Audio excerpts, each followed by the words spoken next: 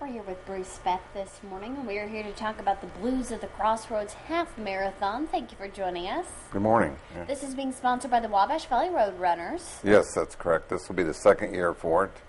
Last year we had a real good turnout. People seemed to really enjoy our event.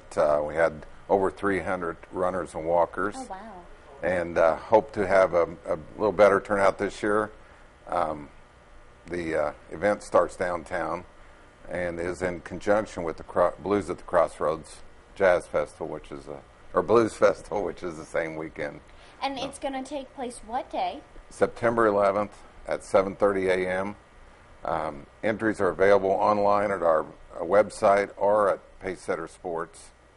The course this year will be the same as last year, which will the runners and walkers will start on Ohio Boulevard and continue out to the Memorial Stadium and connect up with the Heritage Trail and eventually end up out at the Laverne Gibson cross country course, which will be the finish line.